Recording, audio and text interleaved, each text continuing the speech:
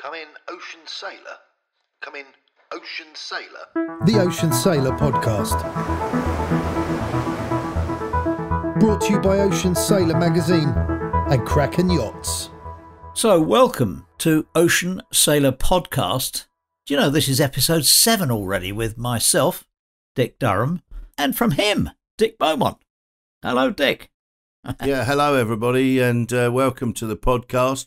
Today, we're going to be talking to a couple who took their children away for extended cruising.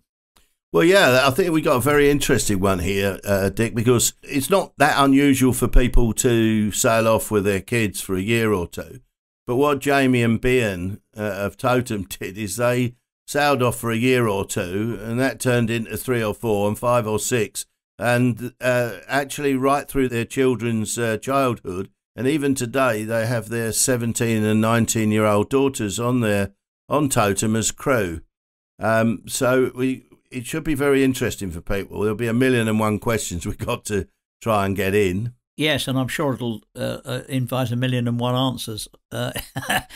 Although we haven't got time for all of that, of course. But hopefully we can get the most important ones out there for people to listen to. Of course, I know they went to Australia, did they not, with their 3 children, and put them in school there for a while. So they went back to conventional schooling for a while. And then after that, of course, they went up to Papua New Guinea, which is a remarkable place to take children, I would have thought.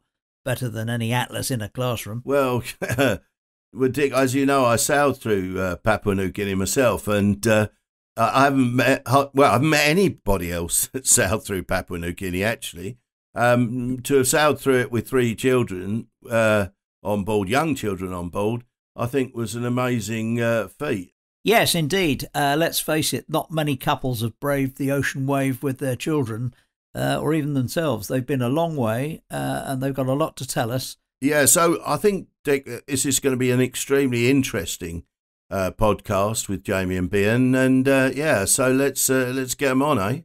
Absolutely. I'm looking forward to that. Well, welcome, Behan and Jamie Gifford, aboard your yacht Totem. Welcome to the Ocean Sailor Podcast. Yeah, and thanks very much from me too. I really appreciate the time and the link, because I think you're in Mexico at the moment, and Dick and I are in not so sunny UK. That's very true. So, Behan and Jamie, you educated your 3 children on board in your voyaging, and I'd be good to start with just asking you how many miles you've done on the boat. Sure. Well, and first, just thank you so much for having us here. We're really happy to. We're joining you from Mexico, from what Jamie calls the flattest anchorage ever. We're actually sitting in Totem's main cabin in a shipyard in Puerto Penasco, far north end of the Sea of Cortez. But yeah, miles. So there's 2 versions of miles, but the one that I think you probably want is what we've done as a family together since leaving Puget Sound back in 2008. I think we're about 64,423 approximately. Maybe Really? 23 and a half. Astonishing. I'd have to look it up. Right. Oh, brilliant. Yeah. And that's all 5 of you? That's right. Except for maybe the last 1,500 miles or so when our son has been off to university. Mm-hmm. What an education into sailing those children have got, eh? It's a fantastic thing that you've done with them. Lucky kids. Lucky us. Lucky kids. What a childhood, you know. I must confess, I spent a great deal of my time messing around on the boats, but not covering the kind of distances they have. So that's a fantastic thing for them. Yes, it's kind of an international Arthur Ransom, isn't it? You know, Secret Water and Swallows and Amazons and all that. Well, if you're aware of him, yes, in America, Swallows and Amazons. Oh, yeah. Go with Huckleberry Finn, Dick. Yes, we're on home ground. Well, and a much greater writer. That's the Dead Sir, or a much better written book. Actually, talking of Huckleberry Finn, have they read that on board, I wonder? They have, actually. They Jamie read it with them when we were in Australia. I think it was. You were homeschooling them in Sydney while I was working. We spent the one time we really parked for a while before COVID was in Australia, because we were about 2.5 years in when our funds were running out, and our choices were to head home, declare victory on a 3-year sabbatical of cruising, or find a place to stop and work. And I had a work opportunity in Australia, and the complication there with schooling the kids was that we thought it'd be really, really cool actually for them to have an experience of truly integrating into a country, going to schools, having local friends, and Australia would be an easy way to do that. Except in New South Wales, we could not access the public school system as locals despite having a work visa. So yeah, Jamie was owning homeschooling entirely then while I worked, and Huckleberry Finn was one of those Americana books that we started actually thinking consciously about how do we make sure our kids have American cultural context sprinkled in throughout their education. I was wanting to ask you about that. Were there any complications with you taking your kids out of school in America and sailing off, putting aside criticisms and viewpoints that no doubt you must have had the opportunity to hear on many occasions, but from a governmental position, were there any issues that you needed to deal with there? There really weren't in the U.S. It had been normalized over maybe the last decade or decade and a half in the U.S., where more and more people were homeschooling for different reasons, many different reasons. Not so often for the reason of going off on a boat to go sail around the world, but there was a very low burden, and we know it's very different in other countries. Yeah, it surprised me. I did a little bit of research and found that the British government is also amazingly accommodating from that point of view, and doesn't and seems accepts homeschooling is a legitimate strategy for educating your kids, and at least you don't have that battle before making the decision. Another way of getting class sizes down. Yeah. Some European countries really do have a tough time with that. And in Scandinavia, I think Sweden, it's very difficult to get permission. Our son's first girlfriend was a Swedish boat kid, and her family was on a 1-year sabbatical on their boat, and it was a big deal to get permission to have their high school age kids out of school for that year. Well, that's interesting. Very interesting. Yeah, very different there than in Scandinavia than it is in other parts of the less liberated West, I suppose you might say. Germany's the same. Also difficult. Very is hard. It? Yep. Right. Yeah. Was it difficult to get the kids generally into schools in Australia? Sure. So in Sydney, when we realized we wouldn't be able to access schools as if we were local residents, you pay a significant premium to access them on as a non-resident. But Australia, like the U.S., regulates a lot of things by state, and education is one of them. And in New South Wales, where Sydney is, while it was extremely difficult, prohibitively expensive, essentially, to access. I think it was around $12,000 per child per year for us to put them in school. So that wasn't going to happen. Wow. But in Queensland, to the north, we could access schools for them with a business-sponsored work visa, as if we were Australians. And then it becomes much more affordable. It's just, $1,000 or so a year for books and uniforms and things like that. So I changed jobs and we moved to Queensland and spent about 6 months at the dock in Brisbane, and the kids went to school there and got to learn new words and gain an accent for a little while. And wear uniforms for the first time. They had to wear shoes and socks. It was absolutely terrible. Yeah, I bet that was going from, which they presumably are most of the time, barefooted, into prizing their feet into very tight new shoes, probably. Yeah. That must have been a very dreadful experience. Yeah, for submitting them. to the tyranny of the sock is a terrible thing. I think Niall ended up in detention several times because he wore the wrong jumper on a Tuesday or a Friday. Right? It's just... And we chuckled. It didn't matter to us, but they seemed to get worked up about it. And it was a great way for us to just to benchmark where the kids are and how they're doing. Can they adapt back into a mainstream setting? And they did fine. They had some challenges, but mostly fine. And it was also a way to say, what do you guys want to do from here? Because they're crew members. They get a say in what we're doing. And they were all like, let's go back cruising again because it's a much better life. This was brilliant, actually. This was the unintended and truly great benefit of stopping for that year and a half in Australia and having them slide into mainstream life, relatively speaking, for a while, because we really thought that it would just be, when we departed there, we'd finish a lap of the Pacific with a couple more years of cruising from what we'd saved in Australia. And instead, because they had that taste of mainstream life again before they were really clamoring for it, they had a chance to fully appreciate the benefits of being a cruising kid. And then given the opportunity to choose which one they wanted, we're excited to go back to being cruising kids, because that was a very big decision point for us. It meant that we were continuing west on an open-ended adventure as opposed to circling back around and looping to our home port. How old were they at that point when they were empowered to make a decision that would obviously massively affect you? 8, 10, and 13.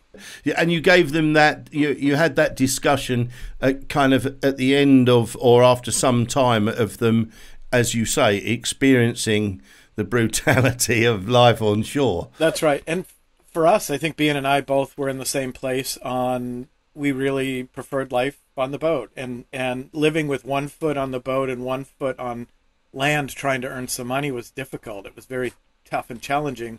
We preferred the cruising lifestyle, but it was important that the kids had buy-in too, and they could have shut it down for us, but they were full into carrying on. Had you gone to Australia specifically because you knew there was an opportunity for them to go into schooling? Was that part of the plan? It was purely for work. It was the work opportunity. That was the driving reason to be there, to earn money and continue our cruising experience with one foot on shore, as opposed to going back home. And Behan, you said earlier that it was good for you to have got them into mainstream schooling again ashore, because then you knew that their hearts were set on continuing to cruise. You said before that there had been a period where they were, I think I heard you right, that they were clamouring to go back ashore. Was that right? No, they actually weren't, and that's where we were so fortunate. They weren't, but we fully expected that, and I think it would have happened, and that's why this timing was so good. Most cruising kids reach a point where they sort of think, well, wait a minute, what am I missing?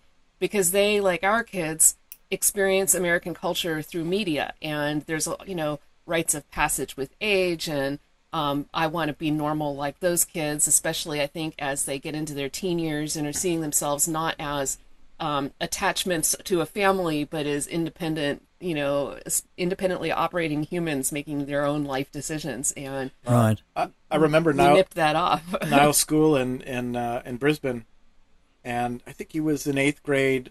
And they put him in this class, and one of his assignments was doing a paper on Miley Cyrus. And he's like, who is that? I've never heard of this person. No idea. His school is very disappointing. Yeah. Even I'm not sure who that is. Is it a pop singer? Pop star. Yeah. But as a teenager at the time, everybody would have known who that was. A fabricated pop star. Right. Yeah. Right. Everybody in Australia. She's an American pop star, and shows what I know then, doesn't it? Yeah. So, did you find that, because there's a fair spread between your children's age, did you find that they all came to the same experience? The things that one ran into was repeated in the others. Was it unanimous, their decision, or? The decision was unanimous, but it was hardest for our youngest to leave because she had made some close friends, and she's our social one, so she was about 8 at the time, and that was harder for her to say goodbye and to go off into the unknown of when am I going to have another good group of friends again. Yeah, and it was a while. And kids are all independent and different, and so they all had different reasons for what we were doing. Our son was super keen into World War II history, and we were going up through Papua New Guinea, and there's lots of World War II junk lying around on random beaches and coral reefs, and so he got to experience these things firsthand, and for him that was heaven. So they all took it differently. And Siobhan is the youngest, is she? That's right. Those children that she was at school with, are they kind of pen friends, or do they still in touch now, or she's moved on and met other friends, I guess? But. So they were for a while. And I know now she's got her best friend from then. They follow each other on Instagram. Oh, right. Okay. Well, of course. And one other question. Pen friends. Who the hell? Where do I think I am? Yeah. Pen friends. Sorry. That's really quite funny when you think about it. I do my very best to keep out of as much social media as I can. But the kids, it's in their veins, isn't it? But one of the questions that I wanted to ask you is, Did the kids were they ostracised at all by Australian children who saw them as odd or different, or because kids can be very, very hard, can't they? They can. I think in particular Australia, well, really anywhere, they can be very tough on outsider kids, and we actually had that talk with them. It's you weren't mates with these guys growing up, and so you may not, you may struggle to find new friends, and I think they generally did okay enough. But what was helpful is that we lived on Totem in a marina, and next to us was another boat that we'd crossed the Pacific with, a South African French South African family that had 3 kids similar ages to ours going to the same schools. So they had their own peers that they brought with them into these schools, which was a helpful way to overcome that. And did it work? I wonder if it worked the other way round. I mean, some of the Australian children, must have been curious. I mean, come home for tea aboard Totem. Did that sort of happen, or did they think, crikey, why aren't I on a yacht? Yeah, it happened a few times, but kids seem to have other interests, and every once in a while there would be one that would kind of wake up and say, wait a minute, you sailed here on a boat? Who Right. does that? But mostly they weren't, it didn't seem like they were interested, which is fine. And you said that it was helpful because you were able to evaluate how they were doing educationally, and presumably in maturity and the gregariousness that kids exhibit. And how did you find that comparison? I think in many ways in some ways they were quite far ahead. In other ways they were a little bit behind. In particular, math, they were slightly behind because they all hate math. and we said, don't worry, there's time. We'll get there. And funny story, one of our children, who'll be nameless here, might have not been so good at spelling, and it didn't matter to us as long as she could read and learn to write and enjoy writing, and spelling would come. But in the classroom, there was 2 spelling tests a week, and she was getting maybe 4 right out of 12 or 15 words or something. And this is like third or year 3, year 4, whatever it is. And the teacher pulled me aside at one point and said, she might have to go into some special class because she's not doing very well in here. And I assured him that, honestly, we didn't really care about this, that she was going to do fine. But I said, we'll make an effort. So we spent a little extra time, and she got up to where she could just barely get by and not need the extra attention. But we reassured our daughter that this was not a problem for us. She was going to be fine. So after we got going cruising again and we're out, all of the kids got into reading, and then they developed this book. They were writing a book together, and they would write literally 100 pages in this made-up fantasy world of book. And during the process of writing this, characters developed, stories, like really rich, good stuff. Mm-hmm. But her spelling Excellent. improved dramatically from the beginning to the end of this book. We never graded it. It wasn't criticizing it. It was just let them run with it. Let them have fun and develop that joy of writing because it's there, rather than somebody saying, well, your sentence structure was wrong, your spelling was off. Mm-hmm. How interesting is that? That's amazing. I find that personally very interesting. And did the book reach a conclusion? And are you going to publish it? No, a domestic reading only. We talked about playing around with it more, but they wanted to keep it as a fun thing between them. Okay. No, that's nice. Perhaps gets pulled out at a wedding event in the future. Passed round the crowd, just to embarrass them properly. That's it. Brilliant. Yeah, we've done all of that stuff. It really confirmed for us, though, And what a great option homeschooling is, how much you can adapt to where your kids are, let them follow their interests in order to reach learning goals, educational milestones. And you don't have to do it by crushing their spirit with tests on things that they're not really ready for yet at the same time.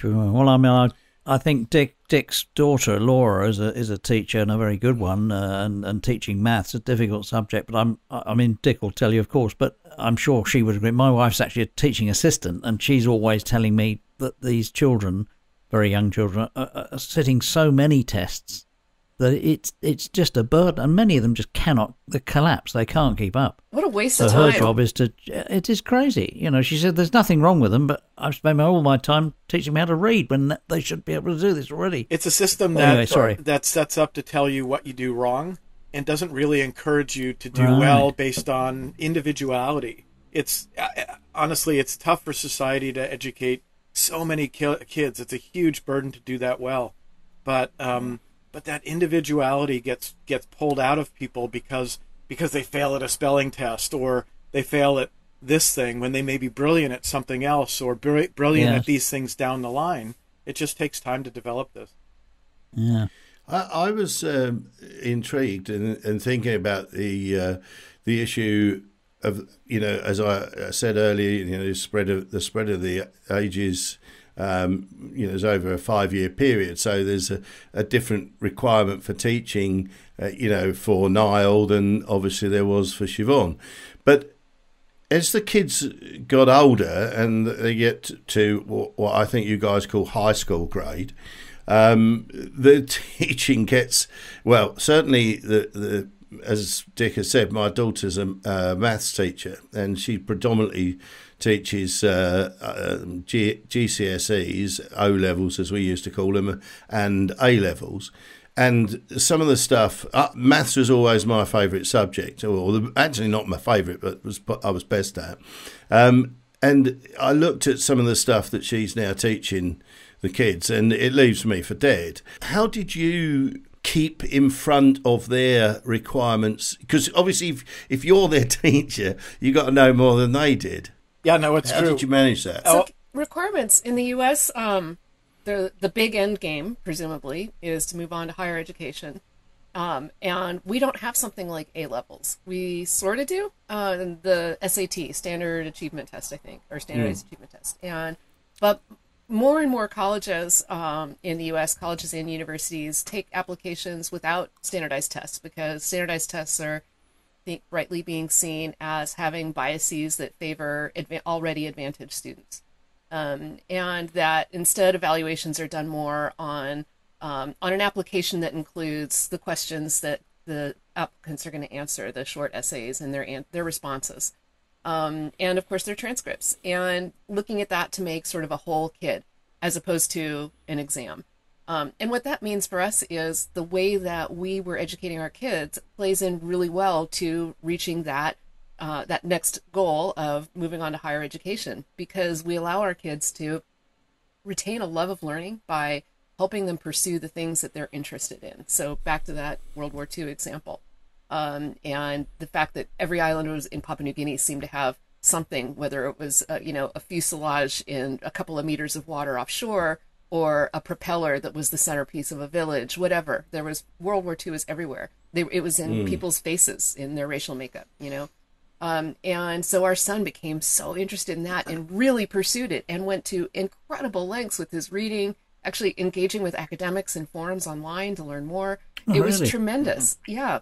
So does that fuel his passion today? No, not really. I mean, he's very much a student of history and language, but it helped shape him as a learner, a lifelong learner, and someone who became articulate in being able to talk about a position. And it made him really different. And these things now are what are facilitating admission into higher levels of academia in the U.S., as opposed to, did you tick all the right boxes so that you can do well enough on that test so that when we line you up against all the other kids who've been also wasting times on tests, we see where you shake out and can think about what to do, which is a terrible way to evaluate a kid. Yeah. Mm-hmm. As the kids became, got into being teenagers, they were more taking charge of their own education and their own investigations. Is that how it worked? Yeah, as they were smaller, we were had to be much more hands-on with them, and the older they get, the more our job is about interesting environments, directing and guiding. Yeah, but of course, they still need to material. learn fundamentals, and so it was for us.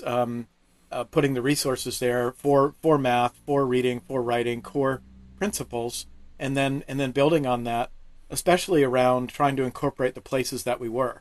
Travel is this amazing educational opportunity on so many levels, whether it's this love of geography, history, culture, food, animal world, natural world, whatever it is. There's so many different slices you can take out of it.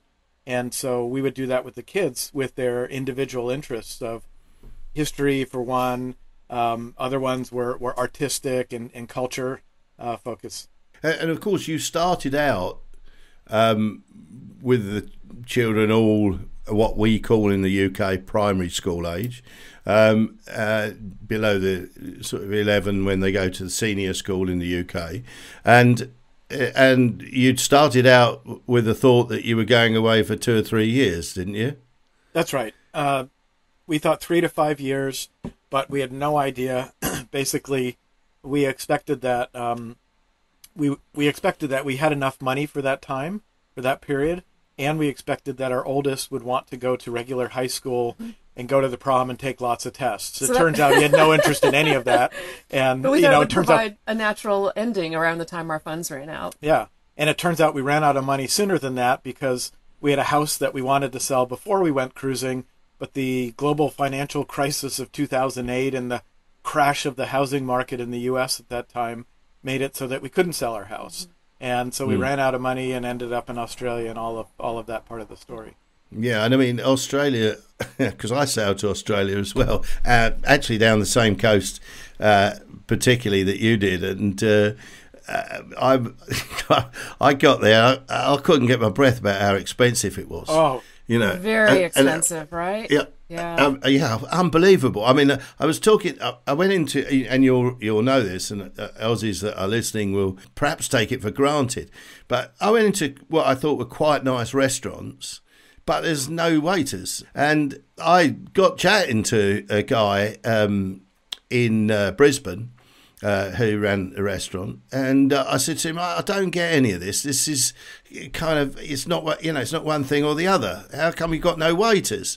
And he was telling me it was $25 an hour to have a waiter, and so I imagine rocking up there, you must have been a bit surprised, especially being a bit broke when you arrived. It's not fun. I recall we sailed in from New Caledonia to Coffs Harbour, and it was a sporty passage, but it was fun, and we got in there. Celebrate. We arrived. We had $100 in our liquid bank account, and that $100 US, that was it. And we went to celebrate landfall. We crossed the Pacific Ocean. It's a big feat, and we went out. We bought ice cream, and we each got this big cone. And oh God, it was the best thing forever. And then it was $28, and it was like, oh my God, we just spent like more than almost a third of our total net worth right now on ice cream. We needed to make money. Yeah. Did you spring out and go out to New Zealand at all? We didn't.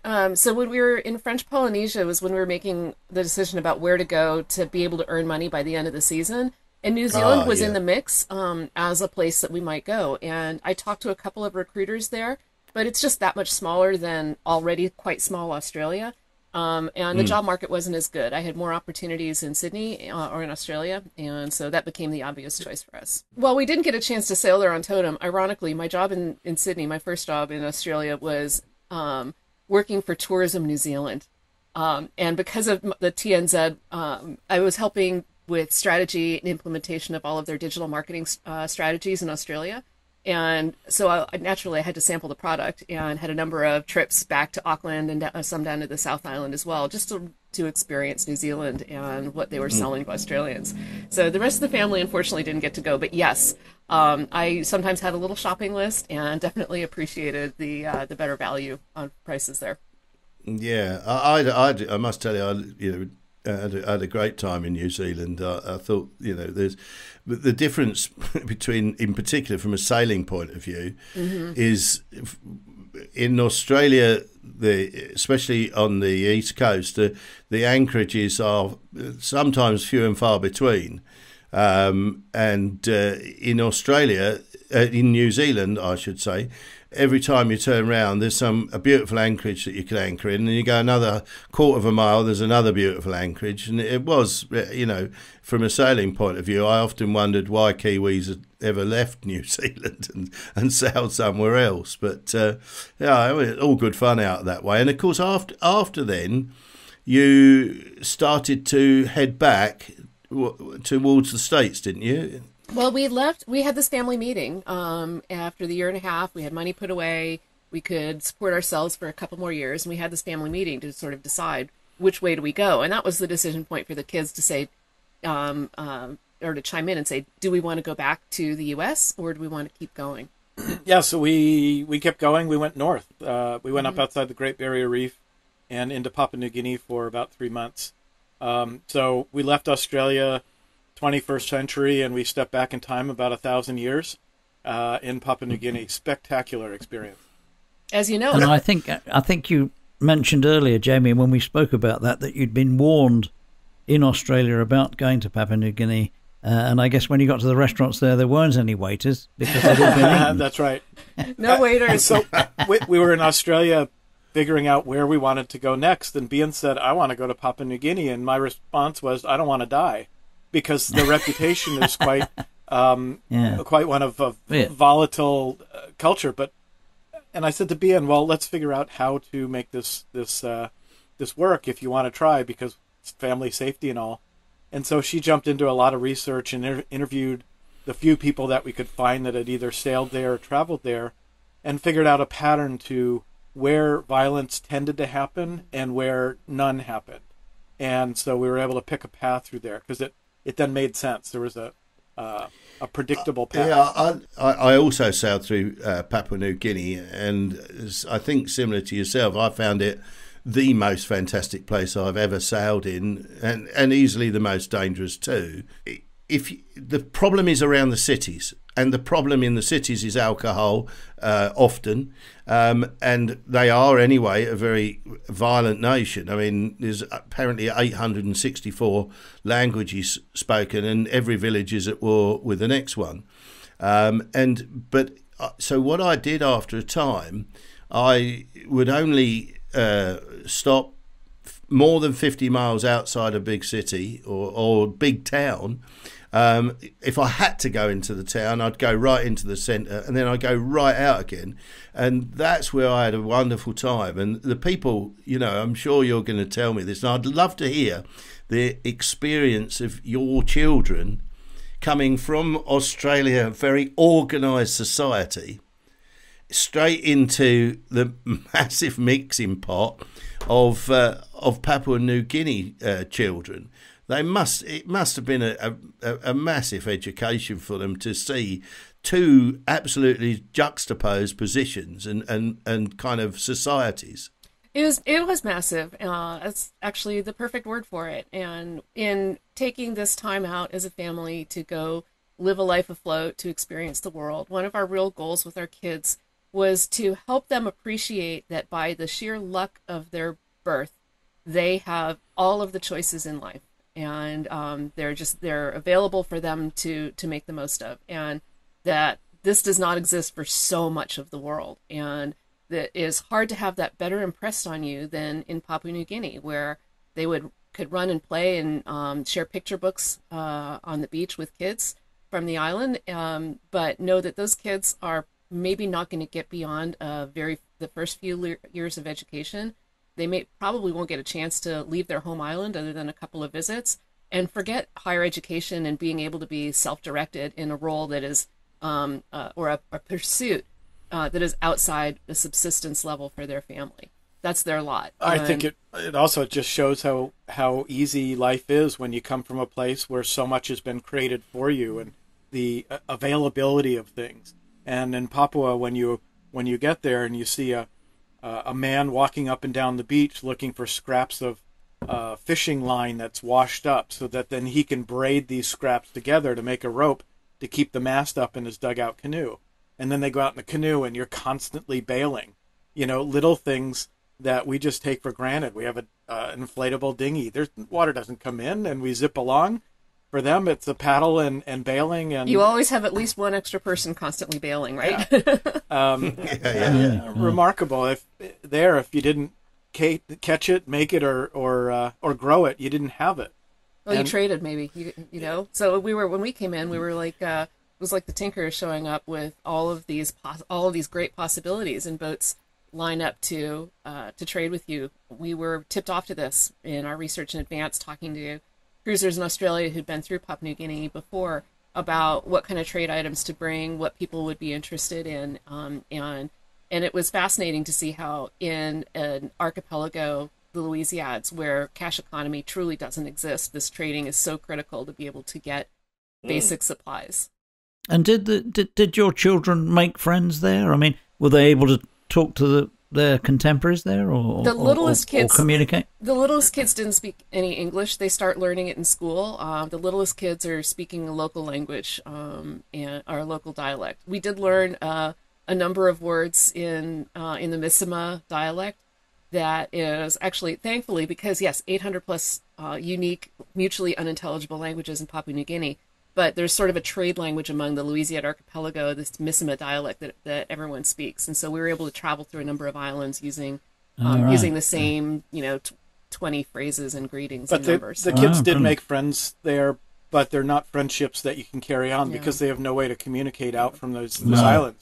I found the villages outside, well outside, fantastically welcoming. Often had tours of the village, and I imagine they must have really responded well to your children, and to have white kids going in and seeing how they were living and interacting with them. I bet they responded well to them, didn't they?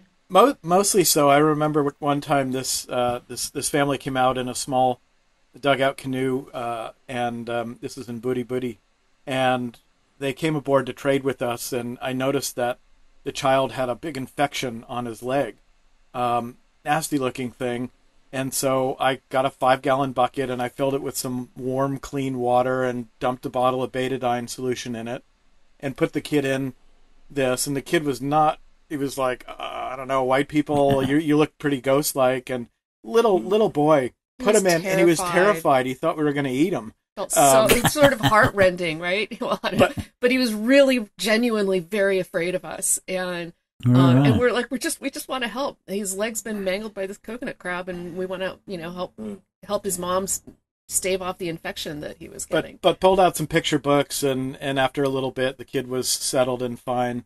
But Papua, there's an island in Ninigo, in the Bismarck archipelago. Yeah, there are 3 children named after members of Totem's crew. Yeah. Lovely. We have there's a little Behan, there's a little Nile, and there's a little Siobhan. And so great. we did make friends. Yeah. Oh, that's really good. What a lovely story. It is pretty neat, and that family we're able to keep in touch with because they leave their home island, which doesn't have roads or sewage or electricity or fresh water or anything, but they leave that and they go to the regional capital to work, and then they come and they go back and forth. And when they're in the regional capital for some whatever months, a 2-day open boat ride for a hospital, for a shop, for anything. Yeah. When you left Brisbane, and that there'd been this kind of you'd crossed the Rubicon in many ways because you weren't too sure whether you were going to go home.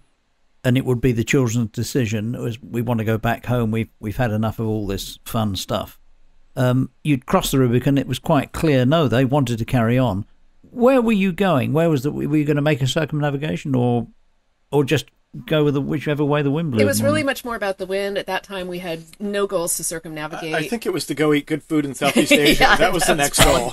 Yeah, enjoy good Thai food, Indonesian. It was really, I think, it was experience driven, and food would definitely be part of that. Right. I spent a semester in college in Indonesia. My parents lived in Jakarta for 8 years. I speak passable Bahasa Indonesian, so for me, getting to spend a chunk of time in Indonesia was really important. Introduce it to my family. We didn't have the notion cemented of circumnavigating. I grew up with it. I was inspired by Robin Lee Graham when I was a kid. I read Dove, and when I was 11, and that was it. That's what I wanted to do. So for me, it was always back here, but we didn't want to have that be our driving goal because that just seemed too much like a bucket list thing, and we wanted just to experience where we were. So it really wasn't part of what was driving us at that time. Yeah, ticking a box, putting a notch in, it's just not our jam. Well, I think, I'm very much in agreement with that. I think that if what you're trying to do is, as you've just said, guys, take a notch off your belt and tick the book, then what you're going to be needing to doing, as you'll know, as you'll have planned it yourself, is you're following the weather seasons, and there's a limited amount of time that you can spend in each area before you run into the threshold of having to cross a typhoon belt or a cyclone belt, and before you know where you are, you're running, and what you see in that trip, if you're trying to do it, is a lot of sea. And guess what? The sea looks exactly the same wherever you go. It's a bit colder and a bit warmer, and it's a bit rainier, but it's the sea, and that to me is a monstrous loss. I have never done that. What I've really liked to do, and it sounds also like you've done that too. You've gone to an area, sailed, okay, had a great time in an area, then gone to somewhere else and said, right, okay, let's explore this place and go off in all the directions. And that way you also get to spend more time and slow down, so you get to know the people, don't you? You do. If there's anything we would be ticking off, it's interpersonal experiences, because of the awesome opportunities to learn from each other, and those connections with people are really what mark our journey for us, I think. It's the interaction with people that really makes it so rich. I'm a professional sailor and sailmaker and rigger, so I've got that in my blood.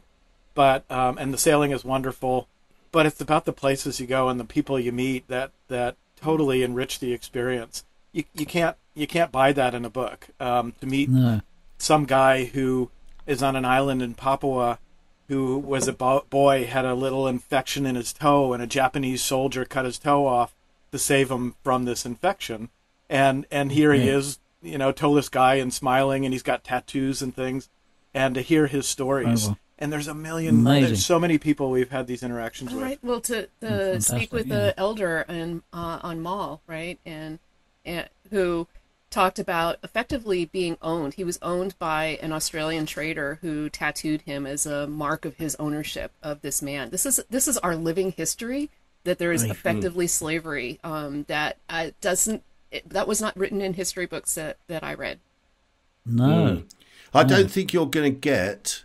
I don't believe there is a way of travelling this earth that is going to provide you with so many variable circumstances and sets of situations, but also enable you to see and meet societies and people within those societies that are completely thinking from a different direction to you, and it does you good. I've seen people nailed to crosses and being sort of dragged out and beaten in fights in Papua New Guinea between villages.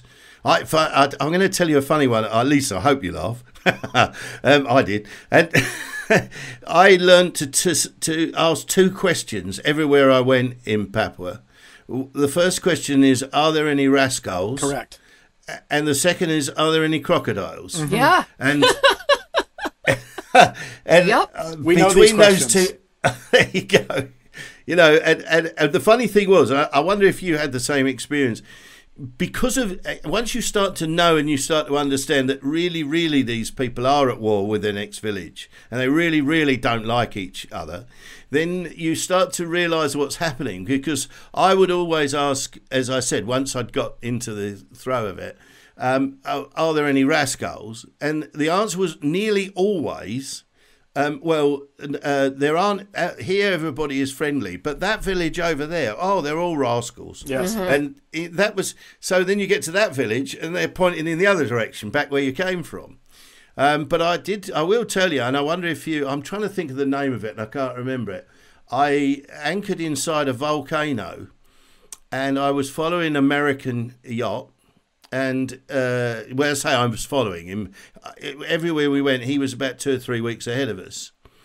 And we heard this story about a shooting aboard a yacht, but we didn't know which one and stuff. There was hardly any boats, of course, the same. I'm sure, I bet you didn't see many when you were there. No. And when I dropped anchor in this bay, and this chief came over in a canoe and welcomed us and gave us coconuts and all that thing. And I said, are there any rascals here? And he said, no, not now. The American shot and killed one, and the other one shot him in the leg. He's now in hospital. I thought, oh no, I'm in dreadful trouble. So I said, oh dear. Oh, he said, no, it's okay. They were rascals. They should be shot. And so the cruel justice of that society, there's there were literally no prisoners. And I imagine, of course, because we both went to Papua, there's a lot of common interest we've got there. But I think now I'm thinking about it more and more. It must have been it was mind blowing for me. I don't know how mind blowing it must have been for your children. It was an education that you can't, well, obviously can't pay for. It's an incredible education. Right.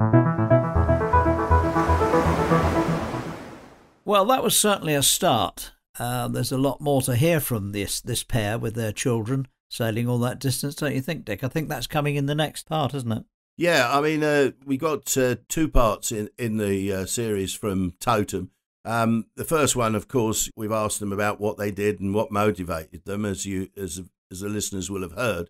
But in the second part, we're kind of getting into a lot more about the whys and the wherefores and the hows of how they educated the children on board as they sailed around. So we got a lot to ask them in the second part, I think, Dick, and it should be very good listening. So.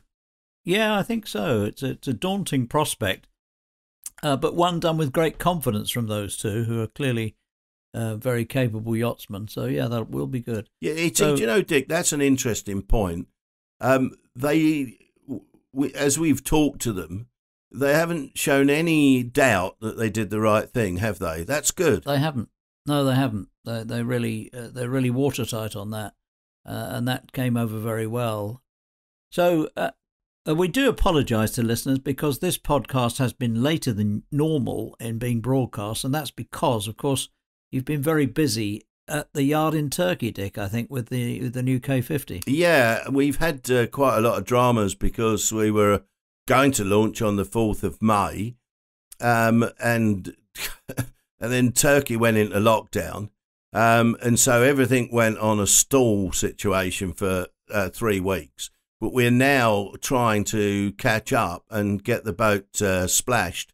Actually, it's going to be next Thursday, which is the 27th of May. Great. So by the time people hear this podcast, probably, she'll have actually, been launched.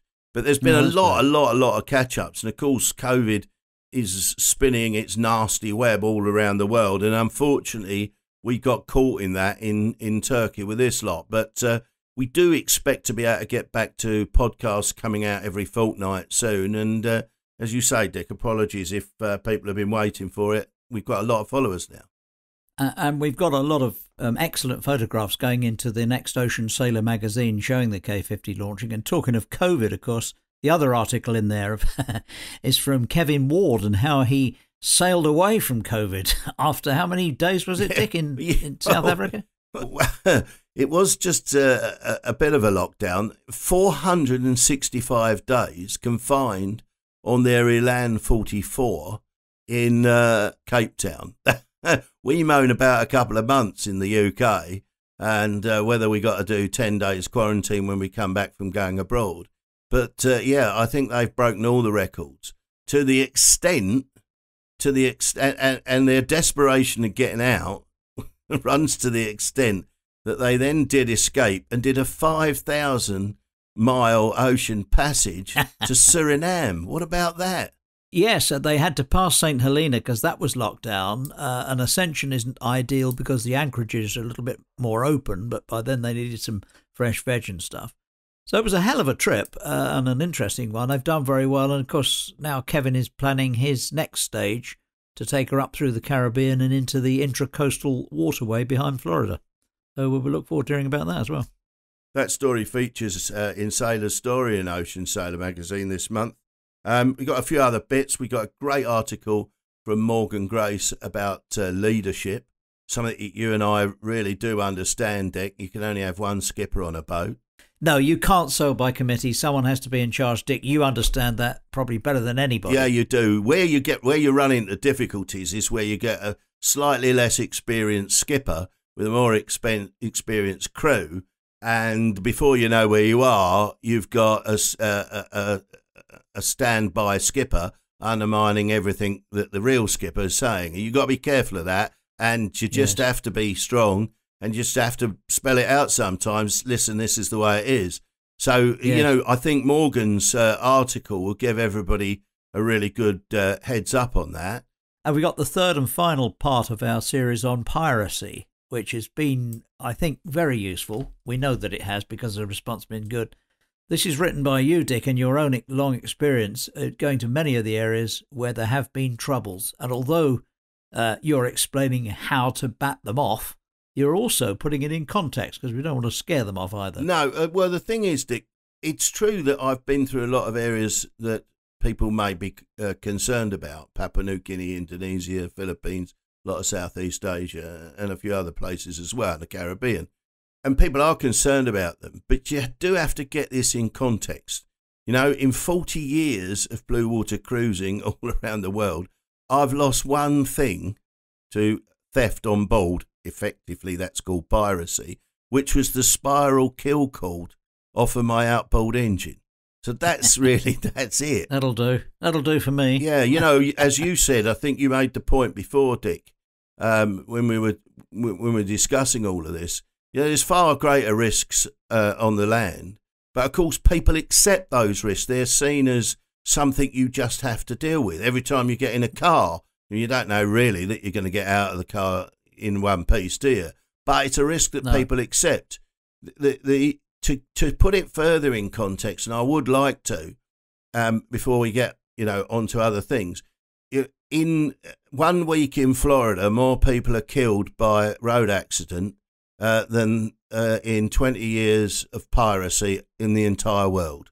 So, let's get it right. That really does put it into context, doesn't it? So, yeah, it's the other thing that I just would like to mention. We've done a very extensive walkthrough YouTube video of the interior and the exterior of the new Kraken 50 that's just about to launch. And that is the final stages. We decided to video the final stages of the production so that people can see the boat warts and all, you would say. There's a lot of wrappings on, there's a lot of cardboard in the boat, there's workmen still on the boat, everybody's getting on with their job. But we think it's important for people to see beyond the veneer, because really it's the core of the boat that's going to protect you and deliver you safely wherever you want to go in this world. And that's, of course, the entire focus of a Kraken 50. Well, that's true. And the other thing, of course, about the Kraken philosophy is that it is a strong boat. It is well made. It is well laid up. And there is nothing to hide. And you can't say that from a lot of other modern production boats who would never show you what goes into and what goes down below. They will show you only the polished, finished item at the boat show. So I think it's all credit to Kraken for that. Yeah, thanks, Dick. It's we're proud of what we've done with that video. And the next one is coming out very shortly. The response to the first video has been enormous. We had 2,000 viewings in just the first few days. And clearly people do want to know, and they should. They shouldn't just accept the blithe words of a salesman at a boat show. They actually want to get in and under the deck and look at exactly how the boat is constructed. And that way you'll know when you sail off and the weather gets a bit heavy, you know that you've got a boat that's looking after you.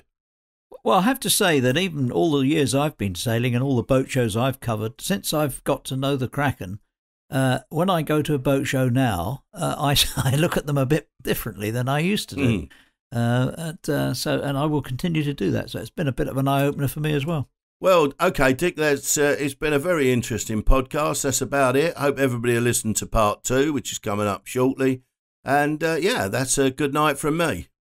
And I'm sure they will. And if there's anything they didn't like, and if we hopefully things they did like, then please email us at hello@oceansailormagazine.com. And please don't forget our other social media channels.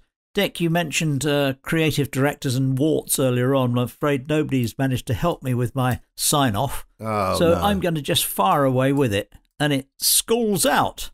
And the results are in. And they're chalked up on the blackboard of judgment. We've been told, or Dick has been told he must try harder.